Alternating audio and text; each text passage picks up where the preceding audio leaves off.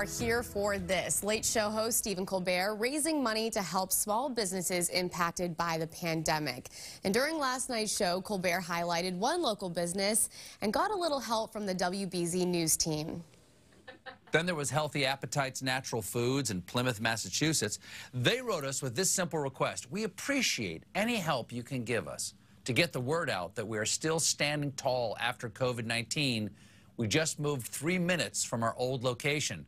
Well, Healthy Appetites, I don't know how I could possibly help you get the word out. What's this? I'm being told we have a news alert from our local CBS affiliate, WBZ Boston's news leader.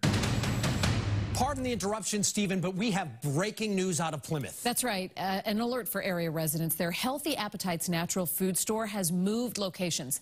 This is not a test. I repeat, Healthy Appetites has moved locations. You can now find them at 11 Raphael Road in the Camelot Industrial Park. Now, that's near the BJ's Tire Center, past the Country Kitchen. If you reach True Green Lawn Care, you've gone too far. So turn around and you'll find the new location for Healthy Appetites. Oh, and you have to try the kelp supplements. They're on sale. More as this story develops. Now, back to Stephen Colbert for our regularly scheduled programming.